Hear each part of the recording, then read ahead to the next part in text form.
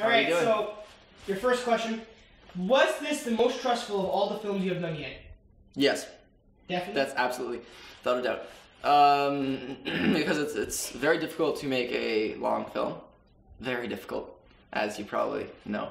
And it's not even, once you're done filming, it feels kind of like all the stress is relieved, but it's actually just getting started.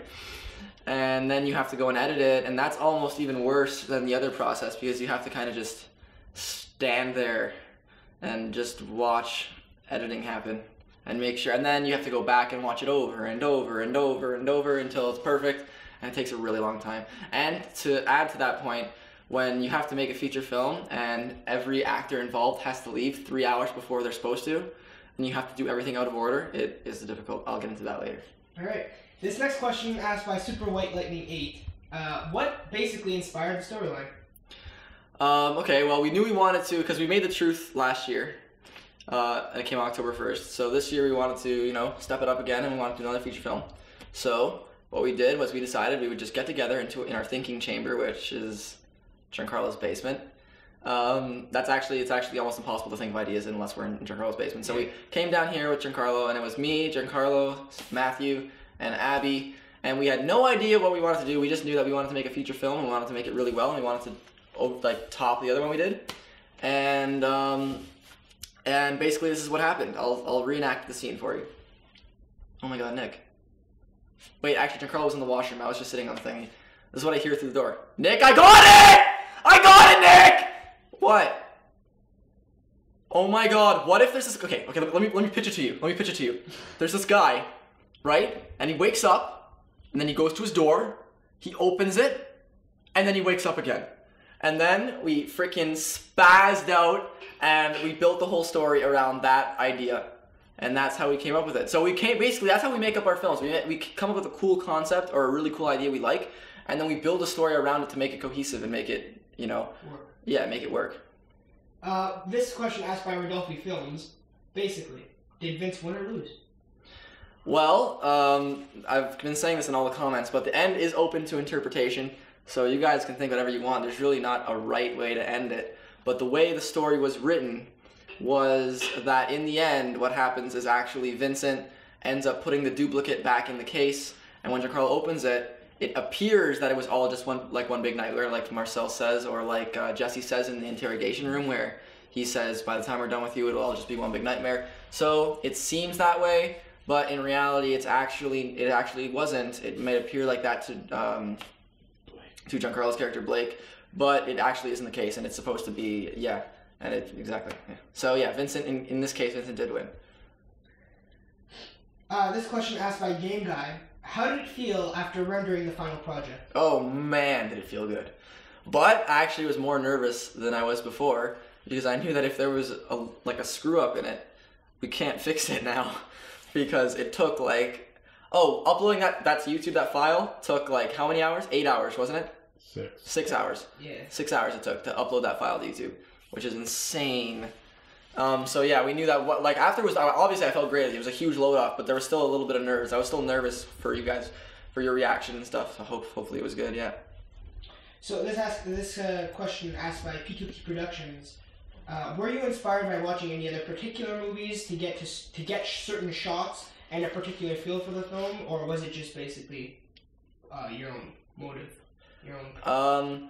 Well, actually, we didn't really have an idea. A lot of people relate the film to Groundhog Day, but we actually did not get the idea from Groundhog Day. Well, not the idea for the film, the idea for some of your shots. Oh, well, okay, yeah. Well, not really, to be honest. I got the feel of the film, how I wanted it to feel and come off, the atmosphere of it, from a bunch of darker movies. I want it to be dark. I didn't want it to be happy and joyful. I want it to be a dark, dramatic film. So when I went a bunch of films, I don't remember which ones, but there were a few In Time. Have you seen In Time? Anyone seen In Time with Justin Timberlake or whatever?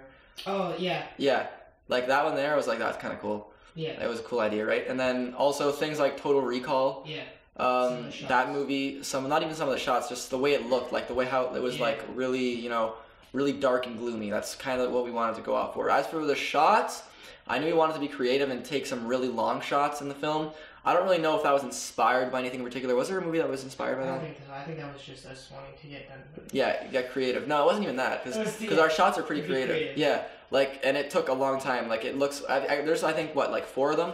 Yeah, There's that. My personal favorite one is the one in the Marty scene where they come up the stairs and then they run into the kitchen, and that whole sequence you might not have noticed. You might not take a note, but it's all actually one take, and it's pretty long. It took a while to put that one together. Yeah, but yeah, that's basically the answer to that one. The next question. What was your favorite scene to film? I think we just answered that. Yeah, I think actually, you know what? No, it wasn't my favorite scene to film because me and Giancarlo got into a huge fight that day. Yeah. Yeah, we almost killed each other that day.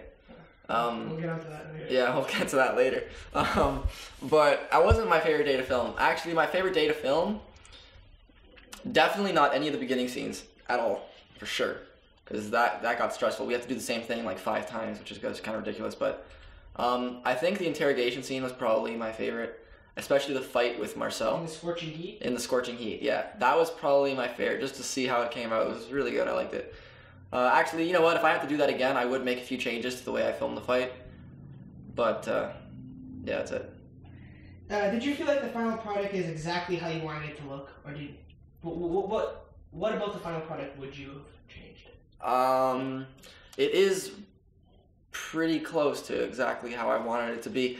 But you know what? That idea of how you want it to be, I think, changes as you go on through the process. Because at the beginning, you have an idea of it, but then as you think through it, you kind of get better ideas along the way. Explain how your idea changed from the beginning to the end. Like, for instance, at the beginning, when I was writing the script, I was envisioning where everything would take place, and I had particular ideas in mind. Like, for instance, the Marty scene was actually not supposed to play, in my mind, it was not supposed to take place at that house. It was actually supposed to take place at John Paul's house. That was how I wrote it, and I wrote it to fit that kind of scene, because I knew that it would work best in that situation. Mm-hmm. But then, when we couldn't get that location for the day, we had to kind of think outside the box, which goes along with another question of how we got into trouble with so many things. But yeah, it definitely changed. And then once I realized when we were there and we were starting to get the ideas of it and stuff, it really did kind of change. And I was like, wow, this actually could work a lot better than the way I originally planned it. So you have to be open to that kind of, interpretation of things so that you can get something that's different and something that you want. And trust me, your ideas will change throughout the whole way through. Can you name off the top of your head 3 struggles, 3 difficulties that you had during the film? Okay.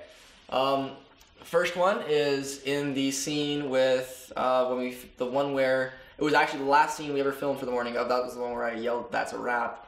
That was this 9th scene. I think it was the 7th day when Marcel and Jonathan came down and there was a fight with Johnny upstairs. And I was very happy with the way it came out with. But the fact that Marcel had to leave early and then everything just kind of was like falling apart around me. So I had to film everything out of order that I would normally film it, just to make sure that Marcel's parts were done before he had to leave. And that was hard. Also, difficulties with Giancarlo. Me and Giancarlo butt heads a lot when we think of ideas and stuff. So, like, for instance, at the Marty scene, oh man, that was brutal. We really went at it there. That was another problem. And another complication, I think, would probably be... Oh, man, how could I forget this one? It was one of the first times we ever wanted to film something. It was the scene where you see Andrew Bruno and Marcel come in for the very first time as Jesse and Vincent, and that's where their characters are introduced. And originally we filmed, that was one of the first scenes we were going to film, and Marcel couldn't come that day because he had a problem with family or something like that. So we, out of, like, I don't know what we were thinking when we did that.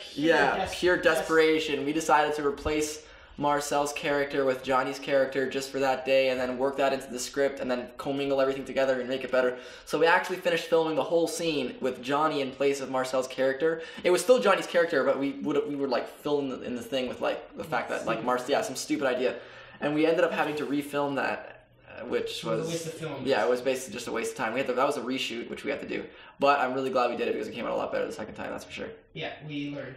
What about the 8-month process of the movie would you change? Not like the specifics that we talked about throughout the interview, but what exactly would you change about this long process? If you had to be more organized, or what would you do? If you had the time. If I had the time to, I would make a proper shot list for myself, so that coming into every shoot day, I would have a set idea of every single shot I would need, so that I wouldn't have to stress out about it at the place. I would kind of, I would organize myself a bit better in the pre-production area. I would actually go through the script. We just didn't have time to do that. I would have also liked to review the script a few times and make a few more changes to it, just with lines and stuff. And definitely, I think part of the editing we would change if we had more time. I think we would do a lot of things differently. But like most of the production stuff was relatively, like the stuff you really couldn't change was just like the complications we had with actors not being able to stay for the full time and all that stuff. Next question from Wolfgate Productions 1. Before you began the film, did you ever have any prior knowledge of the story structure? I know most do, but have you learned a lot from reading screenwriting books? Never read a screenwriting book, although I did go on YouTube and look up a bunch of screenwriting tutorials to make sure I was doing it right. A great thing is that Celtics I don't know how you can pronounce that free screenwriting software, which is what we wrote the script on, has already all the formatting done, so you don't really need to look up how to do the formatting. I just kind of looked up basic stuff like how the story structure, like Act 1, Act 2, Act 3, all that kind of stuff. So I do have a basic knowledge of it, but like they say in a lot of the tutorials, you don't have to like really stick to that. Like the first 30 pages are supposed to be Act 1, and then the next 60 are supposed to be Act 2, and the next 30 are supposed to be Act 3. Like you don't really have to stick to that. You can kind of break the mold a little bit as long as you kind of follow along. But prior to it, I didn't have as much as I do now. I definitely looked up more because I'm not going to say too much, but I'm writing something else. And I wanted to make sure I knew every little bit of it. So yeah, but back then I did have basic idea, just not full idea of it. As a director, what is your approach to directing actors? Do you rehearse at all? And if so, how long? Also from Wolfgate Productions. For directing actors, well, we don't really have time to rehearse because we're like independent, like the most independent, like it's literally $0 budget for this film. The only thing we spent money on was pizza. But for directing actors, you have to try and kind of find the middle ground between being strict and trying to get everything done, but then being a happy guy so that everyone, enjoys the time. And sometimes it's extremely difficult because, when there's like 6 people on set screwing around, it's hard to get everyone to do it. You're only one guy, right? And you have to kind of order around 6 different people. Move the lights here, Giancarlo stand here, I need to frame up this shot, blah, blah, blah, blah. All that stuff, and you're doing it all at once. It's pretty stressful, and people don't realize how stressful it is. So you will see me several times get pretty pissed off in the movie, but I actually did try pretty hard to try and maintain composure and be. You and my friend. Yeah, and then I tried to be a happy middle ground. But yeah. Here's a question from several effects. How do you schedule your shooting in a way that everyone you need is available? That's a funny Very question. careful. Okay. Well, this was originally the plan. Let me just tell you the original plan. Yeah. We actually made a shooting schedule. We made one. We made one. We were organized as hell, man. We were so ready to go. We were so organized. We had dates. And yeah, we had days. Like we were gonna film different things on. Like we made a legit schedule. And what we did to make that was we would check what days people work, and we would check when people are free ahead of time. We would ask them and all that, and we asked every single actor we would need for that day, and we would write it down. And for the first month of the film, that worked beautifully. It was great. Then, when everyone started coming back from summer school and we had to start filming the scenes with more people in it, it did not work very well. For the summer portions, it was okay because if we couldn't film one day, we kind of just shifted it over to the next. But then when school started, it kind of became a little hectic. We had to film a few more scenes left, and it wasn't really all that easy. So what you have to try and do if you want to schedule all the actors you need is ask way ahead of time if they're free and tell them to book that day off. And if you do work, make sure you tell them like I'm busy that day, don't book me for work then. And just make sure you have ahead of time, like 3 weeks ahead of time before you're going to shoot, exactly what you want to do and know exactly what you're going to do on that day so that you don't have to finish half of it on another day because you didn't get enough time to do it. So what are your tactics on set once everybody's there to consider? Let's say, how much time would you say you roughly had to film a scene? On an average scene, we probably had about 3 hours. 3 to 4 hours. 3 to 4 hours to film, probably 5 minutes of a scene each Right. time. So how are your tactics? Can you tell everyone else how are your tactics as a director to finish what you need to get in? Because Okay. you're basically the main guy that's got to get all. Yeah, exactly. How do you find the way to fit it all in that 3 to 4 hour span? Okay, well, for the interrogation scene, which as you whoever's watched the movie, it was a very long scene. It was like 14 minutes, something like that. And for that scene, we actually split that up and filmed that whole scene 4 different days. But for the main days where Andrew and Marcel were talking to him, we did that all in one day, and I knew we only had 4 hours to film that, and I knew it was going to be a very difficult time. So what I did there was I planned out every single shot I needed, and I followed that very closely to try and get every single shot I need. But otherwise, my tactics for making sure everything gets done, if someone can't stay the whole time, film out of order and make sure they finish what they need to film at that time. And that's only a last resort. If they have to leave early and you have to rush it, don't rush the film. Reschedule it for another day if you have the time. We didn't have the time, so I had to think, outside the box and do all of Marcel's lines all at once. Like when Marcel, one day Johnny couldn't stay for long, and then the other day Marcel couldn't stay, and they were only there for I think we only had 40 minutes one day. So I had to do all of Jonathan's stuff. Actually, that was in the interrogation scene. The Jonathan fight in the interrogation scene, we filmed that way before everything else happened between Bruno and Marcel in order to get that finished on time. And also with Marcel when he was here, when they all came down and they all started the fight and stuff. We had to film that very quickly to get Marcel out of the way. And then once Marcel's gone, we kind of took a bit more of our time to make sure everything was done correctly. But also, when you're doing that, you need to try and get as much coverage as you can with regards to different shots and different angles and stuff. I tried to give Matthew the easiest chance, the best way, as many clips as he needs to edit the film together well. So I try to do at least 3 different shots of a different scene. But if it's not necessary, don't do it. If you have to do other stuff, only do that if you have the time to, and kind of work all together in one thing and think about what you're doing to make sure you have enough time to finish everything you need to. One last question. This is from the Phantom Fanatic. Okay. How do you know your script is any good before you even start shooting? Show it to a lot of people. Well, when you finish, first of all, I guarantee you when you finish the first time, it sucks. Your script sucks the first time. Everyone's script sucks. Our script sucked the morning of. You know how many holes there were in the story in the first draft we had? Yeah, there probably still are some holes, but we're not gonna. You guys can figure that out with Wilson Sound. Only we know that. Yeah. Watch the movie. Yeah, watch the movie. I'll figure them out. But the first time, then we would read it over, and then we would actually, me and Giancarlo would sit down and we would think about it, and Giancarlo would just ask me questions, and then I wouldn't have an answer. I'm like, okay, we gotta rewrite it now. So we would fix everything, add certain things into certain lines.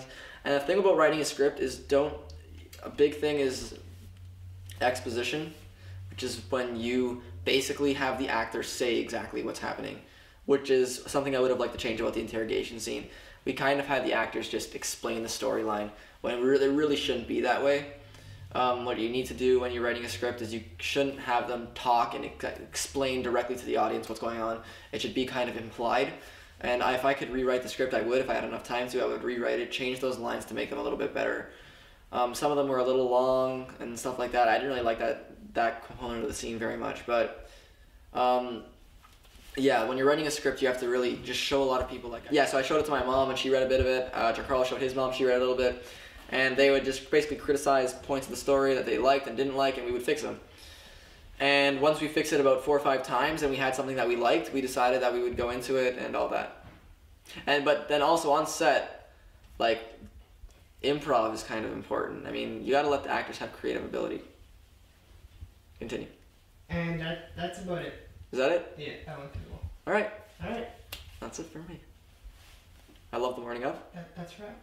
That's a wrap. That's a sandwich. That's a sandwich.